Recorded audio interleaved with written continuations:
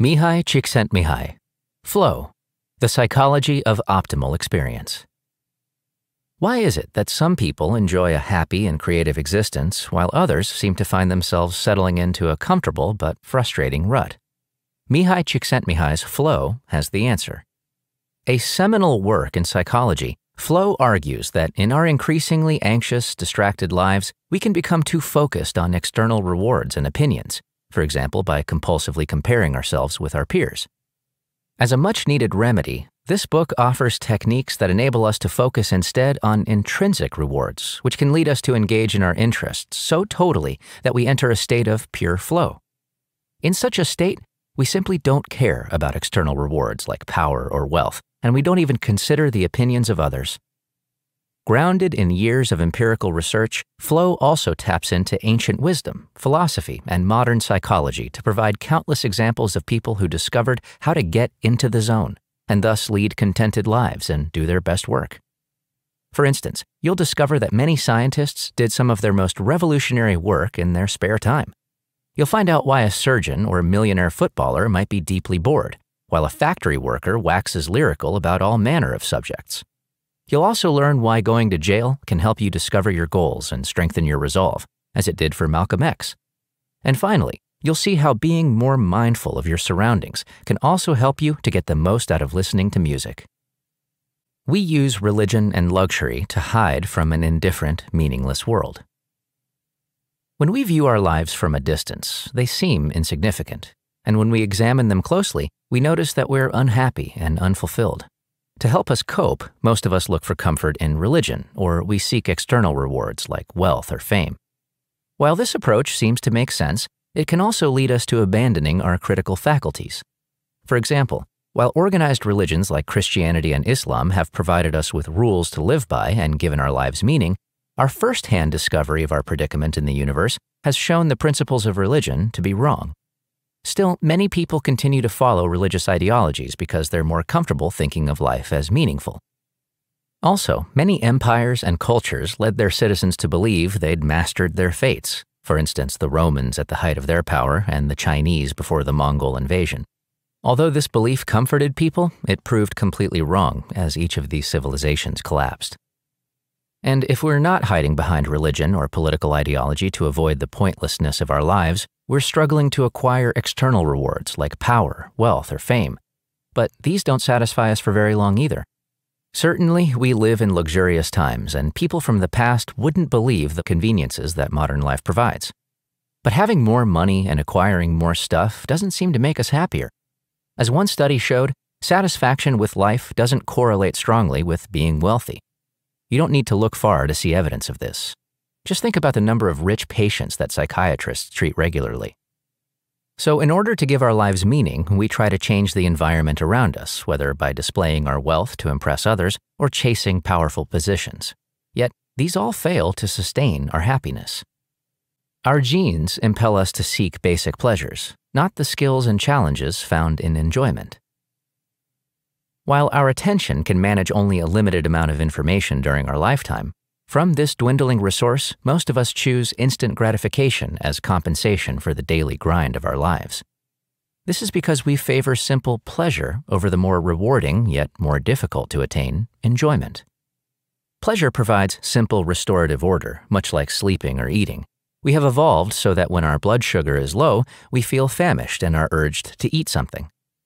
Enjoyment, on the other hand, involves us stretching ourselves, using our skills and concentration to transcend the apparent limitations of our genes. In this way, enjoyment helps us to accomplish ambitious goals that we set for ourselves and enables us to gain control over our attention. This can be seen, for example, when we prepare a meal we've never made before. The patience and the willingness to experiment that this task requires contributes to the development of a sophisticated palate, which enables us to savor every bite. Nevertheless, it's pleasure, not enjoyment, that we seem to prefer, often in the form of pain-free escapism and hedonism. Yet, these lack novelty and the opportunity for growth. For example, after a hard day's work, many of us sit watching TV, films, or videos. This state of pure consumption is when we are at our most passive and easily distracted. Furthermore, at the weekend, many of us unwind with alcohol and other drugs. While these may promise relaxation or an expanded consciousness, the result is often that we damage our ability to concentrate and we lose control. The formulaic storylines of TV programs and the artificial paradise of alcohol or drugs both require external stimulation, while neither allows us to exert skill or focus fully on our goals. Our minds don't often do what they can to achieve growth or complexity, but we shouldn't take the path of least resistance and most distraction. The elements of enjoyment are available to everyone, but the goal is unique to each of us. Across different languages and cultures, people use the same terms to describe what they feel when they are in the zone. This feeling is one of enjoyment rather than pleasure, and it comes when you are engaged in a task or activity that balances skills and challenges, has clear goals and immediate feedback. Take surgeons, for example, who perform extremely skillful operations. They get immediate visual feedback on how well they are doing by the lack of blood in an incision, while the removal of a diseased organ can provide them with satisfaction due to the certainty that an operation has been a success. But not everyone can have the same goals. Compare surgeons to practitioners of internal medicine. Like surgeons, they have clear goals. Unlike surgeons, they can't get immediate feedback and so need to set other goals for enjoyment, perhaps successfully identifying an illness and administering the correct medicine. Being in the zone means that you're totally immersed in the task at hand. This combines action and awareness, which gives you a feeling of control. Take rock climbers, for example. Obviously, they face extreme danger in their goals, but what they enjoy is using their expertise to quell their fears, for instance by accurately estimating the difficulty of a climb. To do this, they have to devote their full attention to the task. Such immersion and total concentration has also been observed in Melanesian sailors. Researchers found that these sailors, when blindfolded and taken hundreds of miles from their home island, were able to pinpoint their exact location just by focusing on the way water currents guided the boat. This immersion that we can see in the surgeon, the rock climber, and the Melanesian sailor is so powerful it can release us from our self-consciousness, worries, and anxieties, and allow us to lose track of time. Indeed, the rock climber focuses so deeply on the intricacies of the rock face that he forgets his problems, and surgeons report having the sensation that their operating team is a single organism. Developing new and interesting skills requires facing challenges that are tied to personal rewards. One morning in Naples, a U.S. tourist walked into an antique store and asked to buy a sculpture. The owner quoted a steep figure, yet when he saw the tourist was about to pay, he claimed the sculpture wasn't for sale. Why? He quoted the high price not because he wanted to exploit the tourist, but rather because he enjoyed bargaining and the battle of wits it involves, as it sharpened his mental dexterity and his selling skills. Whenever we engage in something like this, something that's neither too easy nor too difficult, we tend to expand our personal limits and achieve more. For example, if you're a beginner at tennis, you'll first simply enjoy trying to hit the ball over the net. As you improve, this easy challenge will start to bore you and you'll start looking for ways to further challenge yourself, probably by playing against another person. If you choose an opponent who's far more skilled than you are, you'll soon begin to feel out of your depth and anxious. Because the challenge is so difficult, you may even give up the chance to acquire new skills. But if you choose an opponent who's just above your skill level, your skills may actually improve. Improvement also requires, however, that these skills be aligned with personal goals and passions and remain unaffected by external circumstances, such as the promise of a reward if you do well, or the threat of punishment if you don't. Consider the ceramicist Eva Zeisel, who was imprisoned by Stalin's police. Motivated by the personal need to maintain her sanity, she played chess against herself in her mind, memorized her own poetry, and did gymnastics. She continued to improve her skills even in the worst conditions. People like Zeisel, who had little else to keep them motivated, devised games for themselves to keep themselves sane, improve their skills and powers of imagination, and control their consciousness.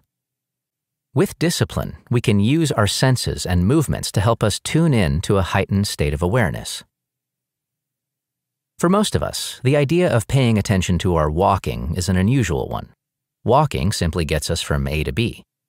But by paying attention to the variety of sights around you, the people, their interactions, historical relics, architecture, and so on, even the most routine actions, such as walking, can be transformed. By practicing mindfulness of our surroundings, we can learn to perceive much more than our automatic response to the world allows. Indeed, the world is ripe for inspiration. The sky is filled with wondrous and unusual shapes and colors. Being mindful of such wonders allows us to feel connected to the world and to see things anew. Or consider the magic of music. Today, we're spoiled for choice and can hear almost any music at the click of a button. Yet, we rarely get lost in its full complexity. If we can learn to be mindful of the music we listen to, this can unlock other levels. The sensory, feeling the body responding to rhythm and bass. The analogic, when you see corresponding images in your mind's eye, perhaps Tchaikovsky driving you on a sleigh through a snow-covered forest. And the analytic, in which you analyze the structure of a piece and compare it to other versions and composers, and so on. But to become mindful, we need to strengthen our self-control, which can be achieved by tapping into ancient Eastern wisdom. For centuries, yoga has been practiced as a method to free the self from the ego, yet it can be used also to steer our attention in positive directions that are aligned with specific goals. The steps that yoga prescribes to focus our attention are the practices of nonviolence, obedience, cleanliness, disciplined study, and the acknowledgement of a higher power. It is indeed possible to have unprecedented control over your mind using nothing more than the body you inhabit. Our memories and thoughts can be cultivated to focus on complex ideas rather than the flaws of the self.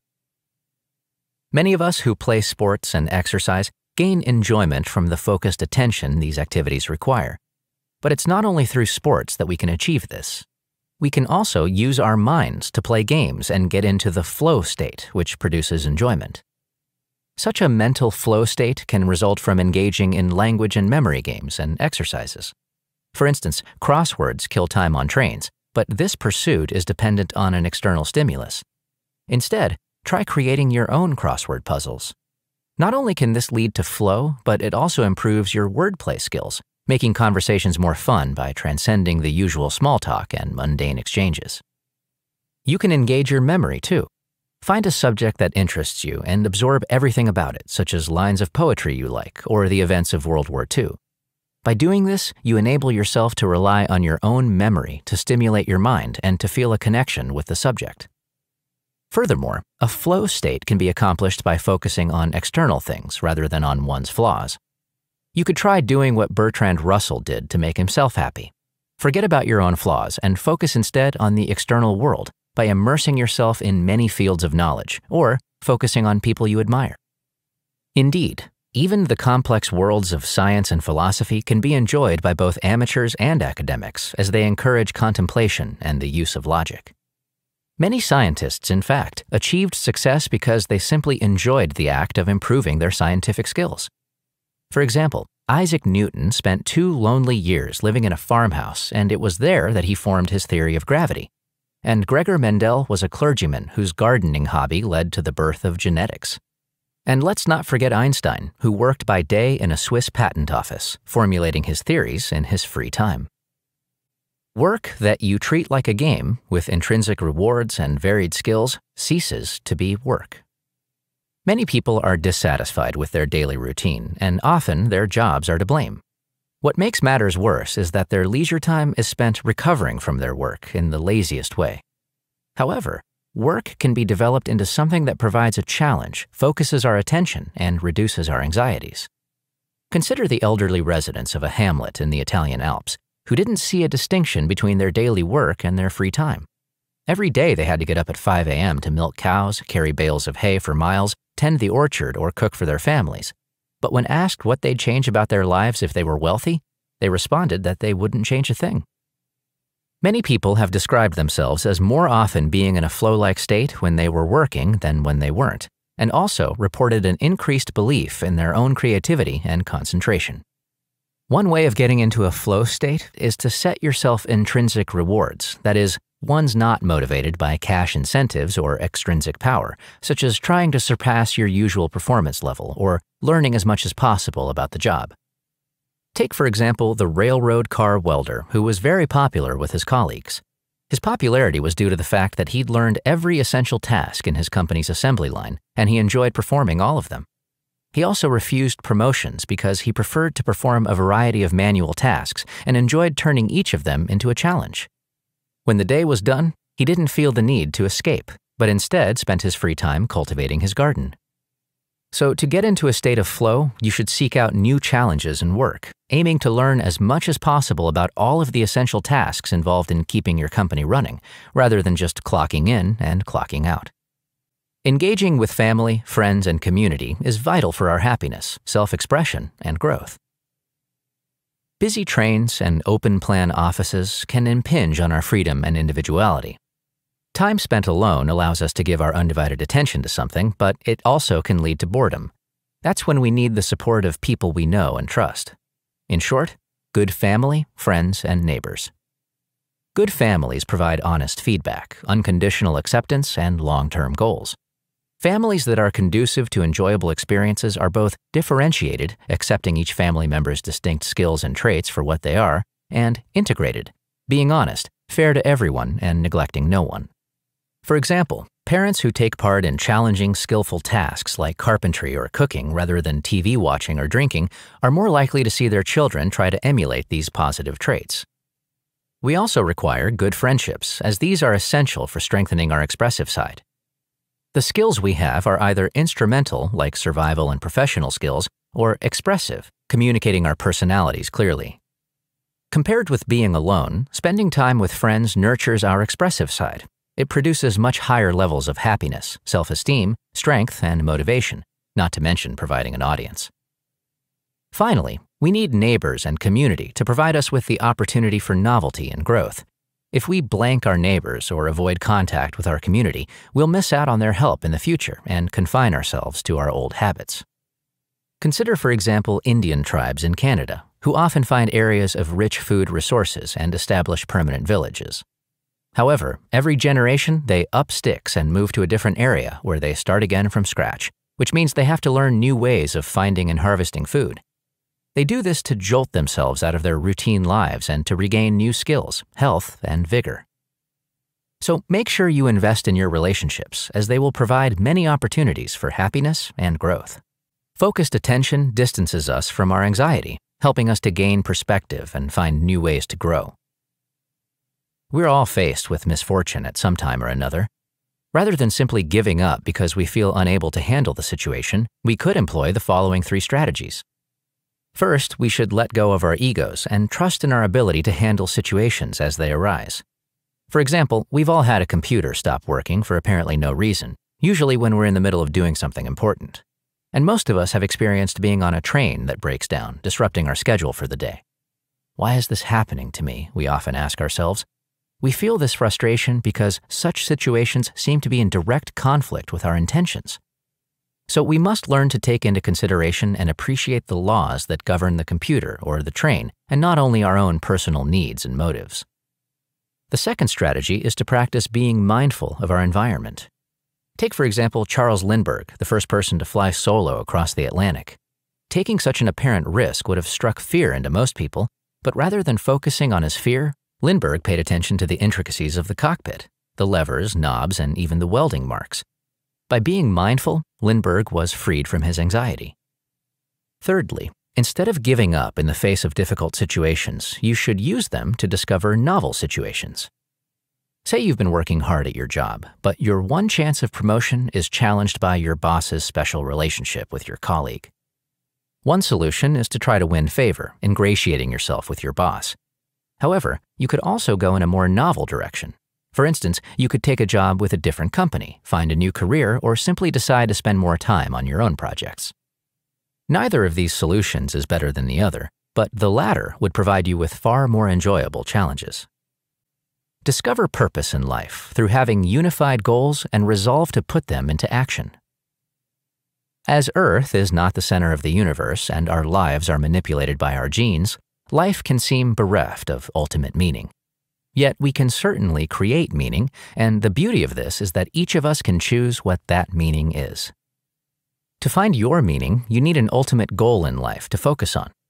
The end goal is irrelevant as long as it immerses you fully in increasingly complex challenges, allowing you to disregard others' opinions. For example, Renaissance artists strived for and immersed themselves in an idealistic culture, by choosing freely from the best of 2 opposing cultures, one of physical health and the concrete senses, the other of abstraction and spirituality. Once you've established your goal, you need to act on it, and for this, you need strong intentions and resolutions. It's all too easy to conceive of some life goal, yet never realize it. Indeed, many people remain armchair activists, procrastinating by writing endless to-do lists. Antonio Gramsci, for example, might have become just another insulated academic, but instead he turned the illnesses and poverty of his childhood into a lifelong battle against the social conditions that challenged his family. Because of the strength of his resolve, he became stridently political and died in one of Mussolini's jails as one of fascism's strongest opponents. Finally, your goals and resolutions should be harmonious, expressing a life theme. One person who mastered this was Malcolm X. He grew up in poverty, dealt drugs, and went to jail. It was there that he discovered reading and reflection and gained the self-knowledge which drove his resolve to become a civil rights activist and improve the lives of others. Just imagine where we'd be without such clear goals and strong resolve. Would we be capable of fighting deadly diseases, crafting masterpieces, or walking on the moon? The key message in this book is that to live an optimal life, try not to be influenced by external rewards or the opinions of others. You can attain enjoyment in life by focusing your attention on every moment, being mindful of your environment, and immersing yourself in your interests. Finally, you should never avoid facing difficult challenges, as they can lead to personal growth and achievement. Learn more about your job. Set yourself a challenge to learn as much as possible about your job, accept opportunities for new tasks, and work better and faster than you have before. Not only will this lead to less procrastination, but the time will pass much more quickly. You'll also become more popular with colleagues, and you may even be offered a promotion. But don't let these be your central motivations. Turn off the TV and get creative. Instead of watching TV or movies in the evening, engage with your friends, flatmates, or community and challenge yourself to, for example, create an act in your own plays or start a book club. When you feel like drinking away your weekend, why not instead lose yourself in salsa dancing, stand-up comedy, or the Kama Sutra? These types of activities can improve your confidence and elevate your conversations beyond the usual small talk and chit-chat.